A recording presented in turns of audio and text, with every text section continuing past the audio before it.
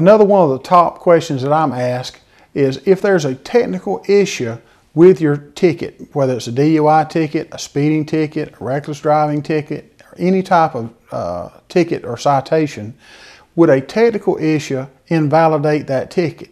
One of the most common mistakes I see officers make is that they put the wrong time or the wrong date, or they describe the wrong vehicle, give the wrong color of the vehicle.